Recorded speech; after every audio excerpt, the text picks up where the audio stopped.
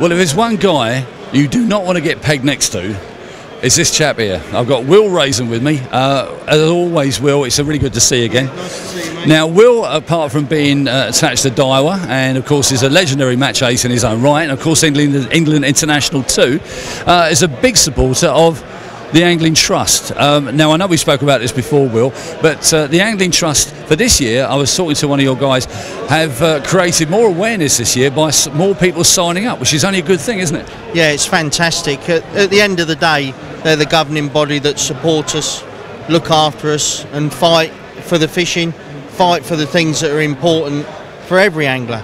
And, you know, it's just a must for every keen angler to be involved with the Angling Trust. It really is.